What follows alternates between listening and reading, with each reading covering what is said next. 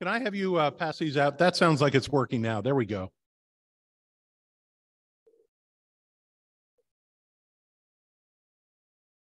Thank you. It's my pleasure to welcome Reverend Will Wellman with us today. Will came to Nashville how long ago?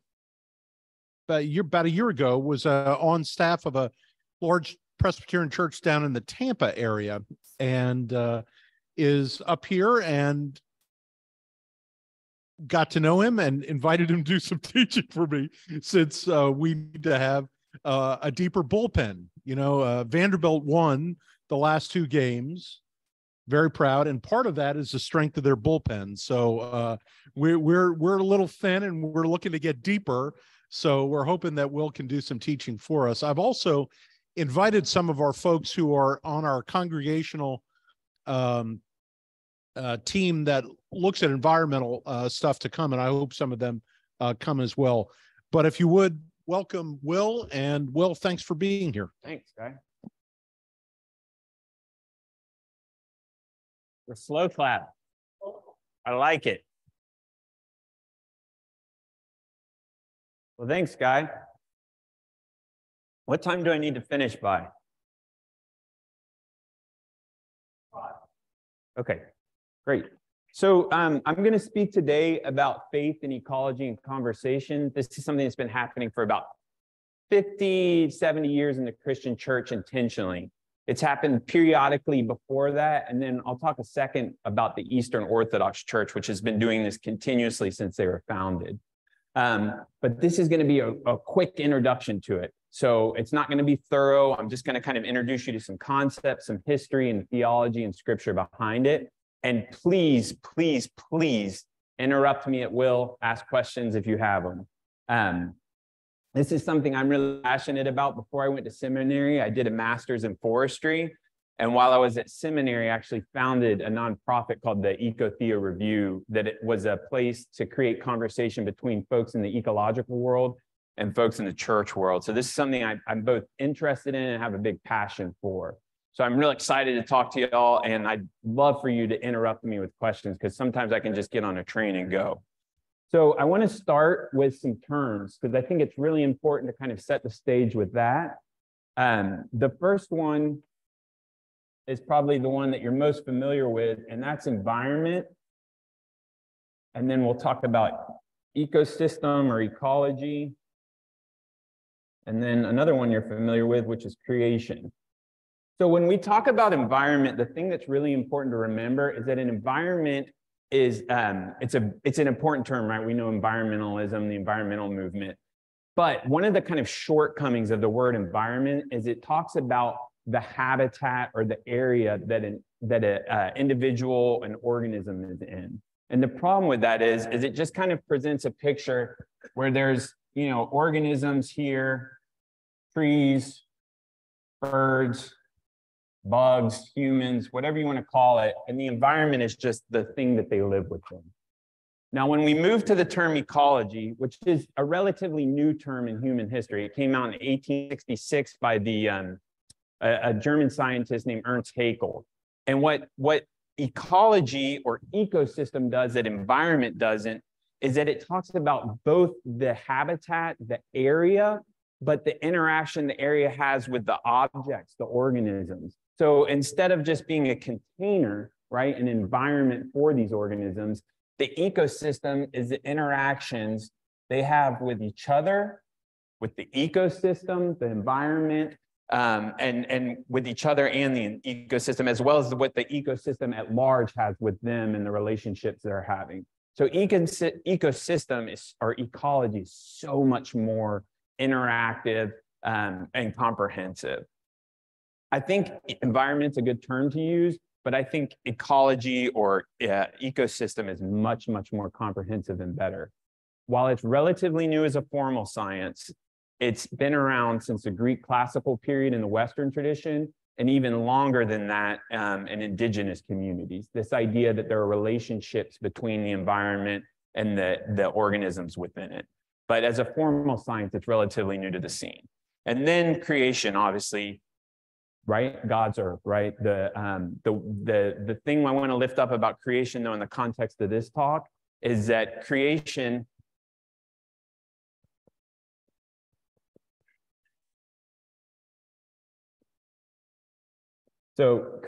entails that it's intentional. There was a purpose behind it. It's an act of love, right? That God, out of his own freedom and God's own love, creates the earth. The other thing is there is a creator. There is a God. There is someone behind it. So in the secular world, when we're talking about ecology or environmentalism, it's coming from a perspective of this is just the earth. But as Christians, when we talk about ecology and environment, we're going a step further and saying this was created by God, that this was an intentional act of love. And we'll see the implications for that in a second, why that's important. So I want to give a quick history to how we got to this point where Christians started talking about, oh, this is not erasing really well. I'm going to have like a mosaic. Yeah, that's not working. So some people I want to talk about are Aldo Leopold, Rachel Carson, and Lynn White Jr., but I want to specifically lift up these dates to you.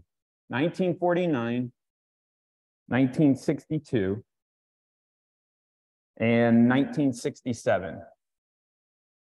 So the idea of like environmentalism or this idea of creation care, environmental stewardship is relatively new historically.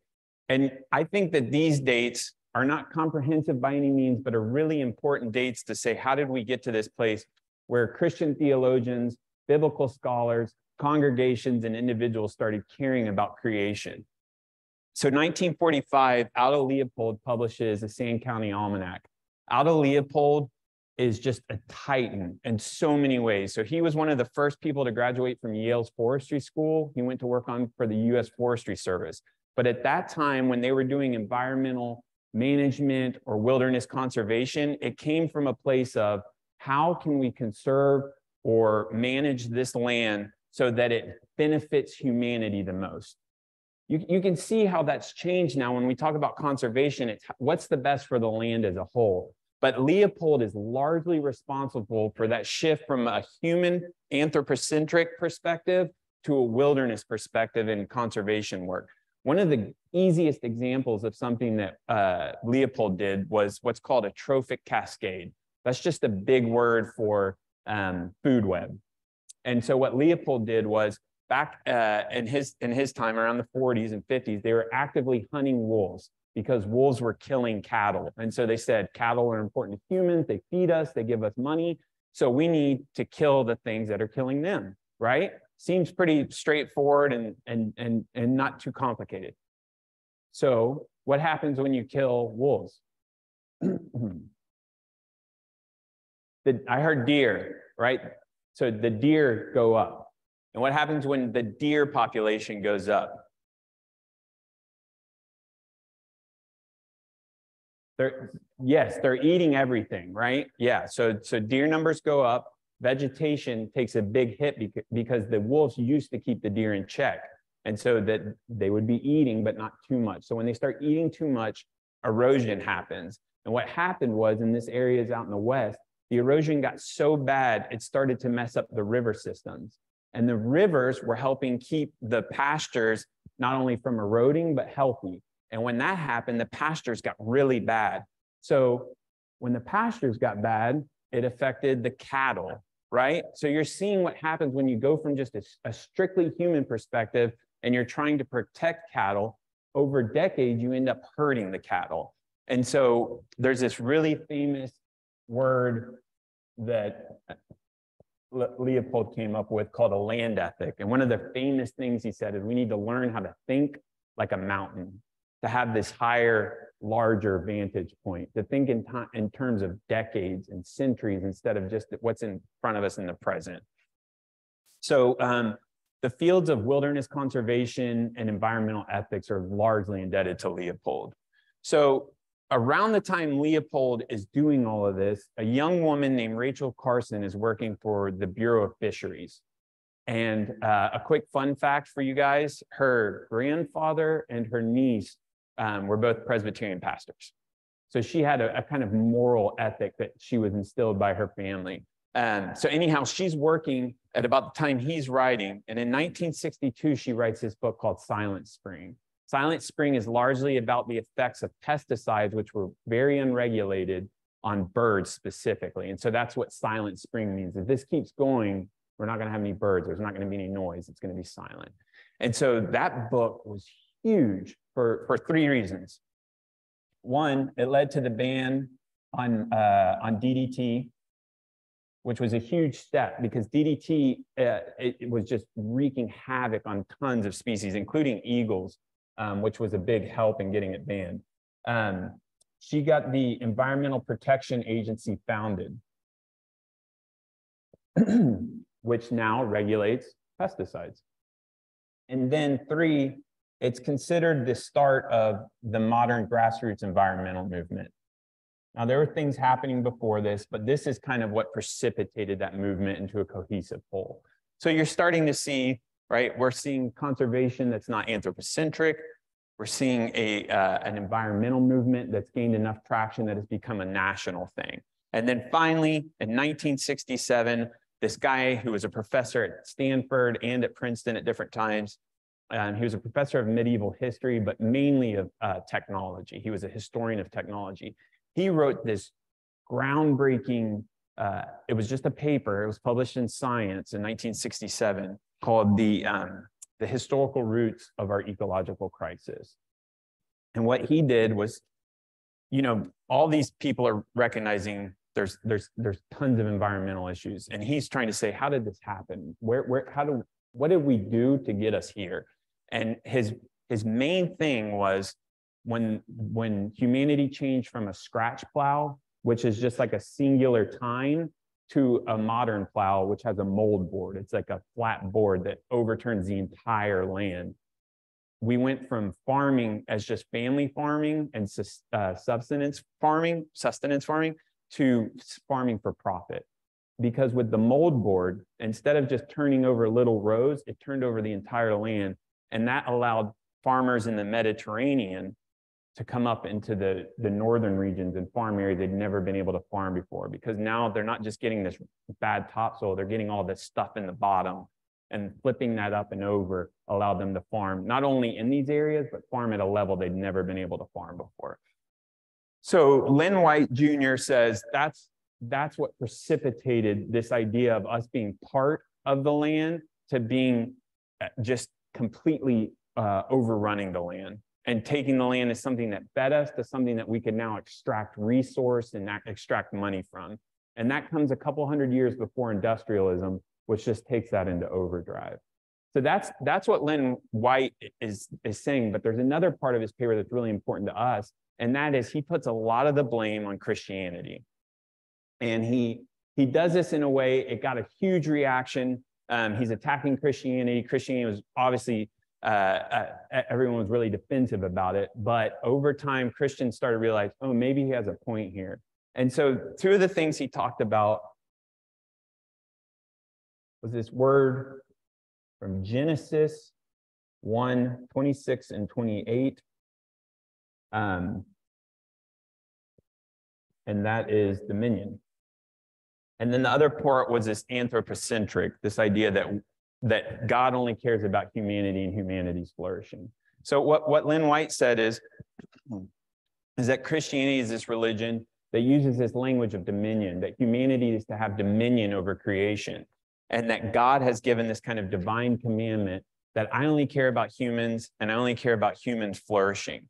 And so when the mold board, the modern plow was around and industrialism came around, it was just kind of hand in glove for Christians to say, this is what God wants for us. God wants us to have dominion over the world and for us to flourish off the back of creation. And so this was just kind of a no-brainer for them. And so that's why Lynn White says Christianity is largely at fault. What happens is Christian theologians, Christian scholars, and just everyday Christians got really defensive, but then they said, oh, wait, there might be some truth in this. And they started thinking about it. And so in 1967 and the early 70s, Christians started to have something called eco-theology. Ecotheology is the study intentionally of creation and how humans should be in relationship to that based off of scripture and theology. So when Christians started doing this work, they started to say, you know what? We don't need to create a new theology. We don't need to say, hey, you know, how do we care for creation in this like new way? What they did is they actually went back to the tradition. They went back to the scriptures and revisited them anew with this mindset of like, how can we see in our own tradition, this tradition that's existed for thousands of years, these scriptures that have existed for even longer than that, what do they say to us? And that's what we're going to look at today. And we're going to look at that in an overview, and I won't touch everything that's in your handout, but I wanted to give you more information that I'll share with you today, just so if you want to look further. But the first thing I wanted to talk about was accounts of creation. So if you look at your second page, let's just look at these. These are, obviously, when we think about creation stories, we think about Genesis 1 and 2, right? But the Bible has more than that. There's a couple other stories in there that might not be creation accounts as like in the beginning, but that talk about creation and God's relationship with creation and the role God has in creation. And so the first one is Genesis 1, and this is known as the cosmic account. God acts like a priest. It's very structured and orderly. And some of the things that they took from this, well, two things. This says that creation is good.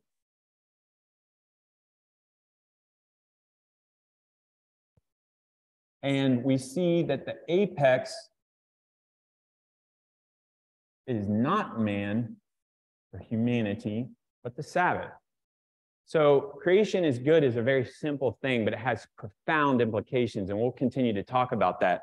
But this is really important. When we think about the apex of creation, we typically say, oh, it's when humanity is created.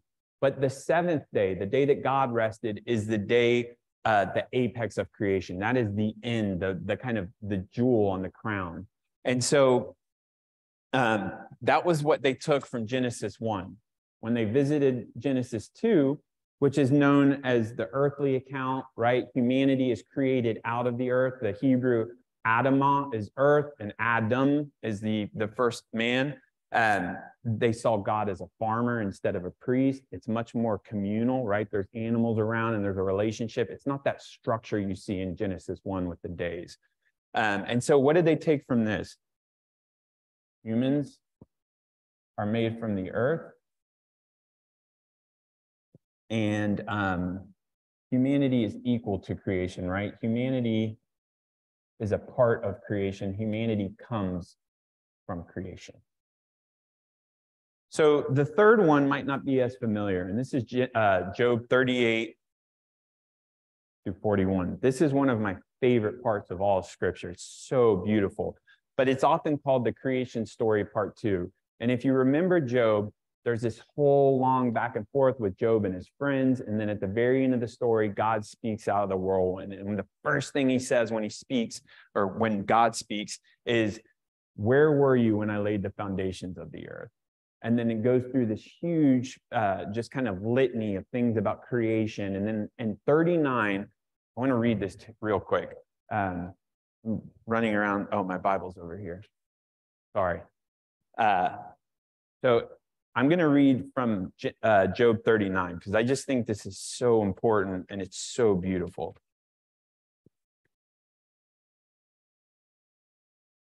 Do you know when, this is God speaking to Job. Do you know when the mountain goats give birth?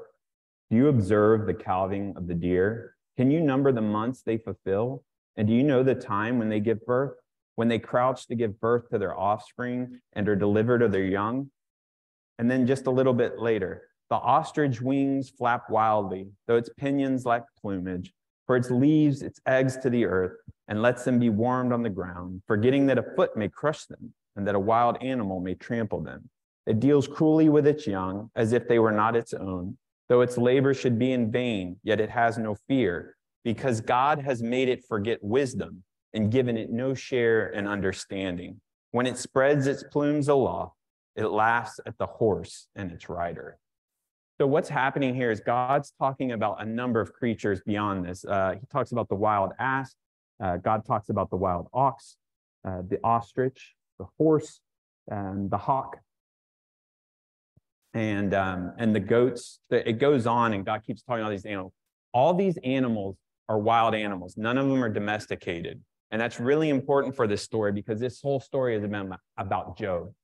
Job's problems, Job's issues. Job lost this, Job lost that. And Job did lose animals, but they were all domesticated. And so what God is doing is God is drawing Job's attention to the wildness, the myriad of creatures that exist beyond just Job's little world. And so instead of an anthropocentric view of the world, it's an ecocentric, it's a life-centered view of the world. It's expanding. And God's saying, these animals might not serve your needs, but they're important to me. As the creator, as the one that created them, I take an interest in every little thing that they do, from sleeping to eating to breeding to giving young. And that's a really important point for us. I am all over the place here. So that was one of the big things from Job, was this idea of ecocentric, this idea that God sees through a different lens than humanity might tend to see. And that's one of the big messages of Job overall, is that the world is much broader than Job sees it. And in many ways, it's beyond Job's understanding. So the fourth is one of my favorite Psalms, Psalm 104. And Psalm 104 is it's just all about creation. It's a gorgeous psalm. And I go home and read that today. But one of the things it talks about is how God is continued to be involved in God's creation. God didn't just create the world and walk away. God continues to care for each and every person, each and every organism, and each and every ecosystem. And so it talks about habitat, which is really important, that God provides habitat. And then there's this kind of idea of sustenance, that God continues to be involved. So when we talk about God's involvement in history, God's involvement in history also entails giving sustenance to all animals and all creatures, that every living thing might live abundantly, this idea of abundance. So there's other accounts, and I've listed some of them, but these are some of the things these theologians, in response to Lynn White, are saying, you know what, this is in our Bible. This isn't something new. It's just we weren't paying attention. We got kind of caught up in this idea of industry and using the land as a resource and something that we can extract from. But what the Bible is telling us is, no, creation is good. God cares for creation. God continues to care for creation, and that humanity is not at the apex of creation, but a part of creation. So I've listed some words here under theology of creation. And so when they went to the scriptures, they also revisited the tradition, the theology, the doctrine of the church. So creation ex nihilo is a familiar term for some of you. That's just the Latin term for out of nothing, this idea that God creates out of nothing. So in the beginning, God created the heavens and the earth, right? There was nothing before God, and God created these things. What's important from this, and I've kind of mentioned this before, is this idea that this was intentional. God did this intentionally. It just didn't just pop up out of nowhere. It's not just the Big Bang, right? God's causing this to happen, and it's an act of love. God chooses out of God's own freedom and out of love to create. And so those were really important to think about. Okay, when we're thinking about creation, what are the things we're lifting up and we're pulling into this? The other things are that come out of this ex nihilo is transcendence and immanence. So this is kind of getting into the theological weeds, but the point I want to make is that, and this is really important in the Reformed tradition, this idea of transcendence, that God is distinct and different from God's creation. So there's a word called pantheism, which just means that everything is God. And as Christians, we don't believe that. As Christians, we say there is a separation between God and God's creation. God has a sovereignty over creation. But there's another side. There's a flip side to that. We don't believe, like deists, that God just creates creation and walks away and just leaves it. We believe that God continues to be involved, that God is deeply, intimately, and always involved in God's creation. And that's what immanence is about. So there's a separation, but there's a continued relationship. And so when you pair these things, you're starting to see a Christian theology develop around creation and how we're to relate to it and how God relates to it. And then I talked about creation is good. I feel like I'm just confusing y'all writing on here. Am I? Can you still read it? All right, all right. If it gets too bad, just yell at me. So creation is good. This is important. It's pretty simple, but there's some profound elements to when we talk about creation is good. One is if something's good, you want to take care of it, right? You don't want to let it go to waste. You have a responsibility toward it. And so it talked about if creation is good, we have a responsibility to keep it healthy, to keep it functioning, to keep it good, to keep it in balance. The other thing this teaches us, it's opposed to dualism. So this isn't as important to us as it was in the early church, but there is these two kind of heresies that existed in the early church. And St. Augustine, before he became a Christian, was involved in one of them, and it's called Manichaeism. The other one is Gnosticism, and you might have heard that word. But the idea behind these two belief systems is that essentially there is a good part of the world and there's a bad part of the world. And the material, the things around us that we can touch and feel are bad. And the spiritual is good. And so in those belief systems, the world doesn't really have any meaning to us. It's more, what are we doing spiritually and where is that leading us? But as Christians, in a system that says, not we say it, but God says that creation is good, we do not have this dualism, right? We believe that both the material and the spiritual are good, and that God has created not only both of them, but God cares for both of those worlds or both of those realities. And so that's really important when we start thinking about, okay, what's our relationship to earth, and what is the kind of commandment or the way that God is calling us to care for it? These last two, I'm just going to briefly touch on. There's some scripture there to give an idea of what they're talking about. But plane of values is simply this idea that God did not create humanity over creation, but as a part of creation. And so instead of a hierarchy of like humans, domestic animals, and wild animals, God sees the world on a plane, on a flat. And there's humans here who God loves for specific reasons. There's wild animals here who God loves for specific reasons. And then there's domestic animals who God loves for specific reasons. But God has God's own reasons for loving those, and it's not our reasons. And so there's a word called theocentric that comes up a lot. And what theocentric means is that the value of animals, of organisms, of ecosystems is based on God's view and not humanity's view. And God declared that all things are good, and they're all good for their own particular reasons. So, and then God's continued provision on the next page, that's just what we talked about with Psalm 104, this idea that God has continued to be involved intimately with creation and to care for the things within creation. So I'm going to stop there for a second and see if y'all have any questions before I move to stewardship. No? That could be good or bad. All right, we've got 20 minutes. We can do this, guys. Okay, so this is going to be the part that I'm going to talk about, and you're going to be like, no, let's not do this, because I want to talk about Hebrew etymology. That sounds terrible, doesn't it? But it's going to be really fun, I promise. So Hebrew etymology. What happened is when Christianity and when Judaism were founded, they spread, right? And when they spread, what happened? The languages that they wrote their scriptures in were not known by certain groups, and so it got translated. This happens over and over again, right? We're reading translated Bibles. Well, one of the worst things that ever happened was when they started translating it into European languages and into English, they translated this word we're going to look at into dominion, right? So if you flip to the next page, we're going to jump a page where it says accounts of stewardship. Taylor, would you read Genesis 1, just the top part?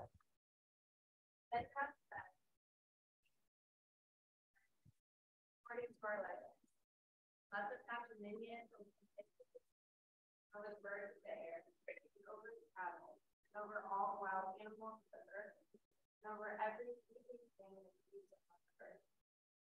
God blessed them, and God said to them, be fruitful and multiply, fill the earth and subdue it, and have dominion over the sea and over the birds of the air and over every living thing. Thanks. So when you hear dominion, what comes to mind? With ownership? Yeah. What else? Kingdom? Control? So these are words that are largely like I think ownership's a great word. It's mine. I can kind of do with it what I want, right? This word has been used over and over again throughout Christian history to kind of say, this is our right. It's our right to just extract an environment completely of its resources. It's our right to utilize this to create as much profit as we can. But if we stop and do what these Christians are doing in response to Lynn White's article, they said, let's go look at the Hebrew. Let's see what the Hebrew says. And not only let's see what the Hebrew says, but let's see how it's used in the Bible. So the word for dominion is this word radah. Radah is a Hebrew word. It shows up 27 times in the Old Testament. So we have a chance to see it outside just its use in Genesis. And what it would best translate into is kingly responsibility. And as people that live in a democracy and don't have kings, we could just think of it as responsibility. But it is coming from this idea of a king's responsibility. Now, in the context of the Old Testament and the use of this word, it's really important to think about our Old Testament history, right? When Saul came on the scene, the first king of Israel, it was a gift from God. It was a relinquishment of God's authority to Saul, right? So first off, we have to think about it's something that is given. There's a creator that has ultimate authority or sovereignty. So it's an authority given. It's also a responsibility that shows up over and over again in Kings and Samuel, this idea that kings have a responsibility for Israel. And so I want you to go under stewardship and under dominion. I've listed from Psalm 72:8 a passage. Would someone read that first passage from Psalm 72:8?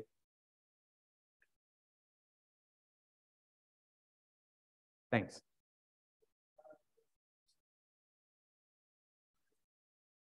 Thanks. And then if you'll hold on one second. So this is speaking about Solomon. Traditionally, this psalm is held to be speaking about Solomon and Solomon's kingship. And so how does it define dominion? Well, we go to verses 12 and 14.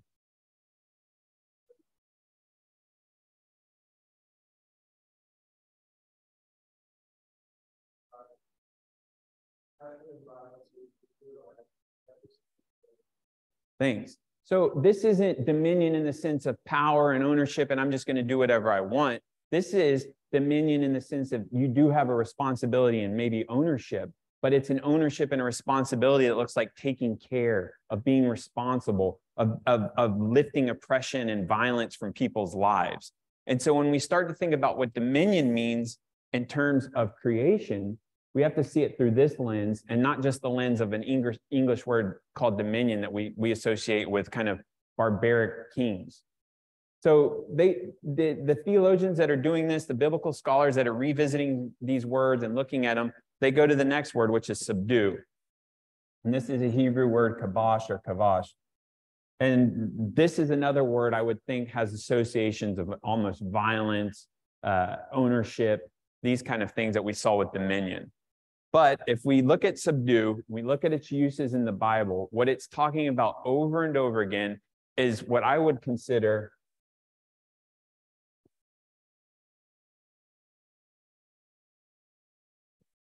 when I was in first grade, I had to always go up to the board and spell stuff, and I would get so nervous, and I would always misspell everything. And that happens now. You know, I'm almost 40, and I'm still doing it.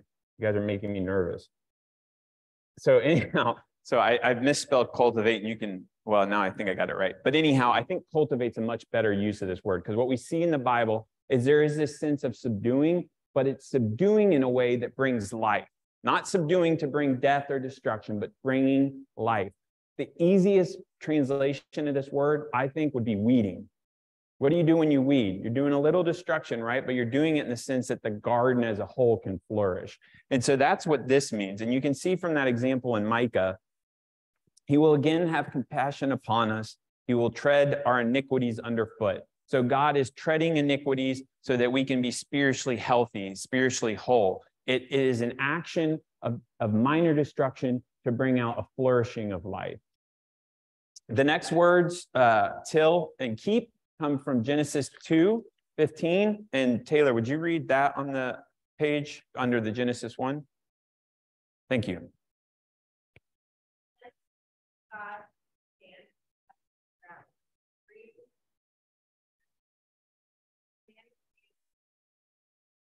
Lord God is the garden. There he put the man whom he had formed. Out of the ground the Lord God made to grow every tree that is pleasant and right. Its life also in the midst of the garden. The knowledge of good and evil. Lord God is the king. Thanks. So those words till and keep are not as bad as dominion and subdue. But I want to just briefly look at those and see what they're saying when we look at the actual Hebrew and its uses throughout Scripture. So again, we look at till. Till is not as bad of a word, and I think till is something that we would associate more with cultivation or farming or taking care of. But you can use the word serve, and actually that word is actually used to translate this word, which the Hebrew is abad. And if you look at the passage I have there from Deuteronomy 6:13, so this is the exact same word, abad, but you'll see that the English translation is a little different. The Lord your God you shall fear, him you shall serve, and by his name alone you shall swear. And then we come to this word keep, which in Hebrew is shamar. And I think probably the best way to translate this would be preserve. So you see from two places, and one of these is very famous. So Exodus 6 is the Aaronic blessing, which begins, the Lord bless you and keep you. And then from Psalm 121, verses 7 and 8, the Lord will keep you from all evil. He will keep your life. The Lord will keep your going out and your coming in from this time forevermore. So this idea of keeping is to preserve, again, moving toward life and not toward death, moving towards creation and abundance and flourishing and away from destruction. So I want to do a quick thing and just listen to these passages that Taylor just read, but listen to me translating with these words that we've looked at and I'm using in place of. So from Genesis 1, then God said, let us make humankind in our image, according to our likeness, and let them have responsibility over the fish of the sea, and over the birds of the air, and over the cattle, and over all the wild animals of the earth, and over every creeping thing that creeps upon the earth. God blessed them, and God said to them, be fruitful and multiply, fill the earth and cultivate it, and have responsibility over the fish of the sea, and over the birds of the air, and over every living thing that moves upon the earth. That's drastically different. And those words are so much closer to the Hebrew than dominion and subdue. And you can just see, just hearing that sentence, it gives a huge shift into our relationship to creation and how we are to be responsible and stewards of it. And you can do it again for Genesis 2. I'll just jump to that last sentence. The Lord God took the man and put him in the Garden of Eden to serve it and preserve it. So I don't think that one's as bad, and that hasn't had the historical problems and repercussions that dominion has. But still, you're seeing something about we have a relationship, we have a responsibility toward this. God is asking us to do something that is to steward this, to care for it. So there's lots of other accounts of stewardship in Scripture. I've listed some of those there. There's also examples of how people can be bad stewards and how that upsets God. Would someone mind reading that Ezekiel passage? Thank you.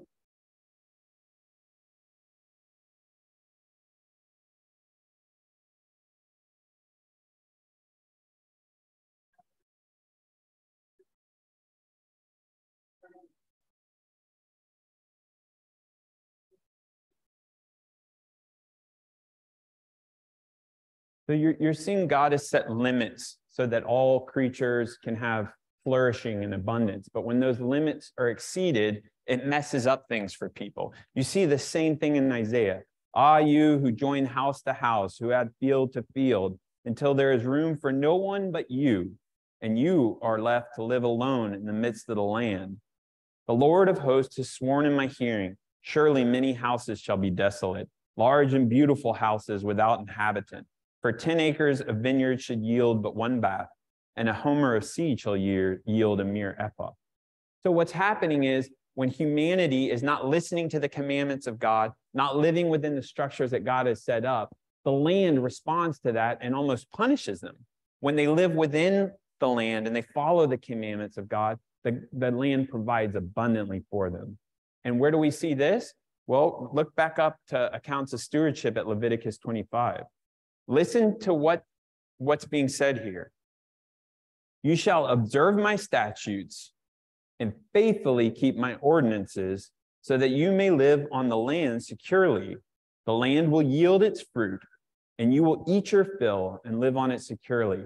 God is making a direct connection between God's statutes and commandments, the way they live, the way they worship, the way they live in community, with the way the land provides for them. If they live within those commandments, if they follow those statutes, the land will provide in a way that is abundant, that they can have abundant life, that they can flourish alongside their neighbor, whether that be a human or an animal. So this you see throughout Scripture over and over again, especially in the Old Testament, because these are agrarian people. These are people whose lives are heavily dependent upon the land providing for them.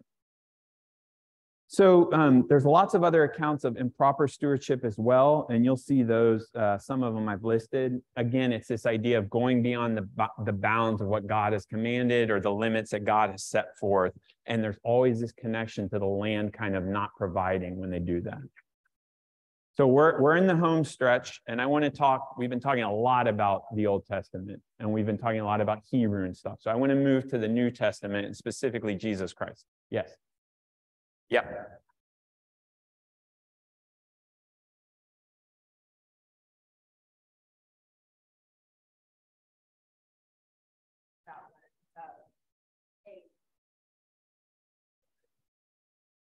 Yeah, so that's a great example. So global warming or climate change is caused from insane levels of CO2, not normal levels of CO2 in the atmosphere, which traps the sun heat and causes lots of shifts in climate. You could think about pollution as another thing. It's sending too many toxins out into the air that the air can't handle. Environments are resilient. They can take pollution. They can take carbon dioxide. They can't take it at these huge industrial levels. And so what we're seeing is our actions of having technology and resources, but not using those in a way that's limited, that's used in a way that's thoughtful, but instead just kind of going just bonkers with it. It destroys the land. It's the same thing you're seeing here, yeah. And like biodiversity, habitat destruction, same thing. Humanity has taken too much land. Yes.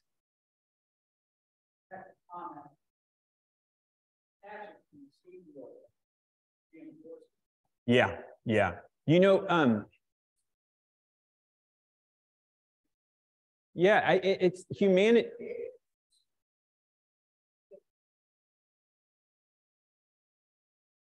Yep, we are to live in a way that uses the land so that all things may flourish and not just us or our group.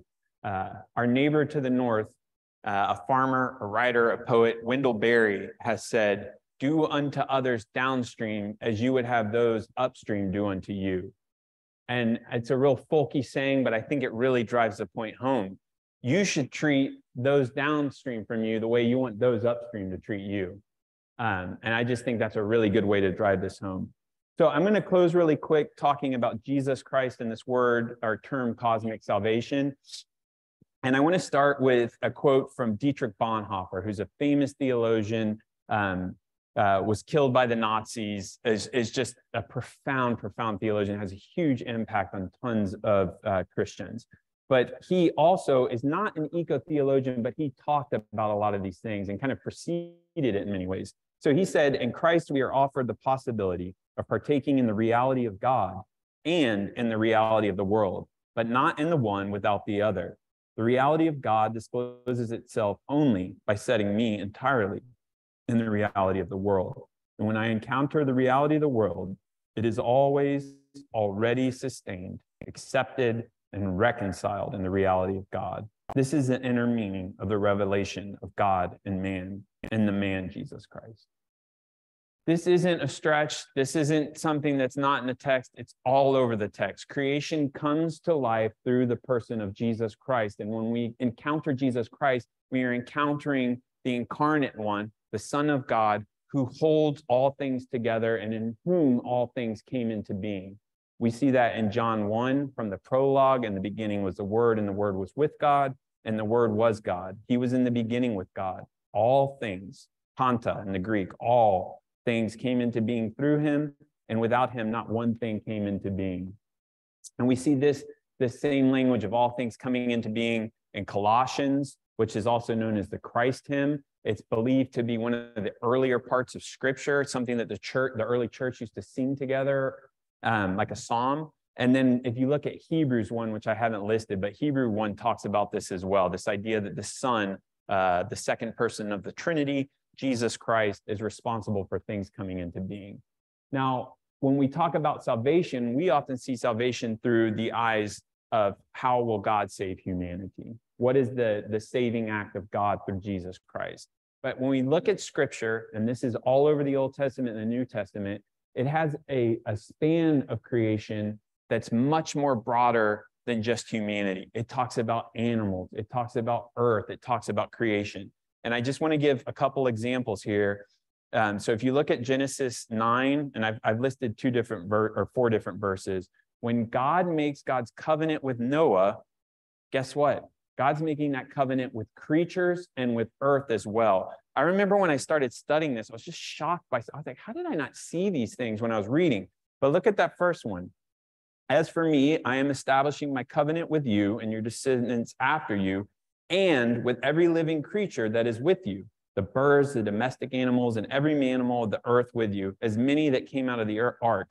And then at the end of that next passage, I have set my bow in the clouds, and it shall be a sign of the covenant between me and the earth.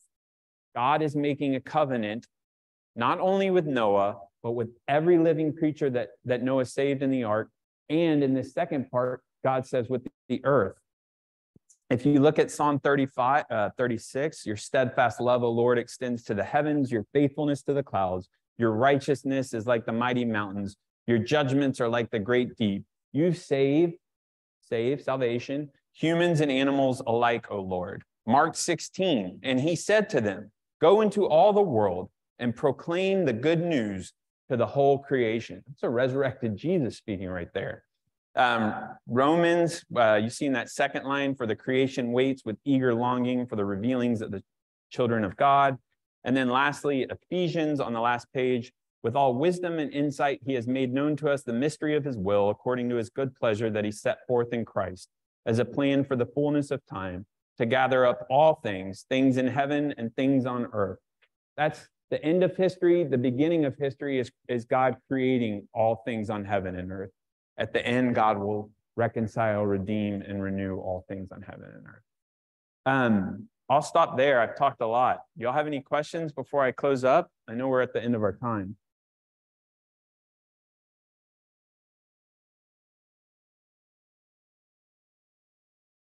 I think a big part of this array of knowledge. I'm kind of left on the whole now. Yeah. You know? Like, yeah. It's not just like that needs a whole part. Yeah. Yeah, this was just the introduction. So, but there's lots of ways you can get involved. And I always tell people, don't get overwhelmed and try to solve climate change. Do what you want to do. Go garden, go pick up a piece of litter, take someone to a park. These are the things that get us involved, because when we get involved, we start to care in a way that's not, oh, I've got to do this. It's not a chore, right? Oh gosh, this is beautiful. Or, oh, I really like growing my own food. Those are the things that will motivate us to care in bigger ways, and then start thinking about stuff like climate change or pollution or habitat loss. Let me close this in prayer, and I'm happy to stick around and talk if anyone has any questions. And thank y'all. Holy, gracious, loving God, thank you for this day and this chance to gather as your people. Thank you, too, for your creation and the way it provides for us and all living beings. Remind us we do not stand apart from creation, but rather are a part of it, and that as creatures created in your image, you call us to be stewards, caretakers of every part and parcel of this world. Remind us of this call, and may your Spirit embolden us to live it out daily. We ask all these things in the name of the one in whom all things came into being, Jesus Christ. Amen. Thanks so much. And Guy has my email. Happy to share books and stuff like that if you ever have any questions. Thank y'all.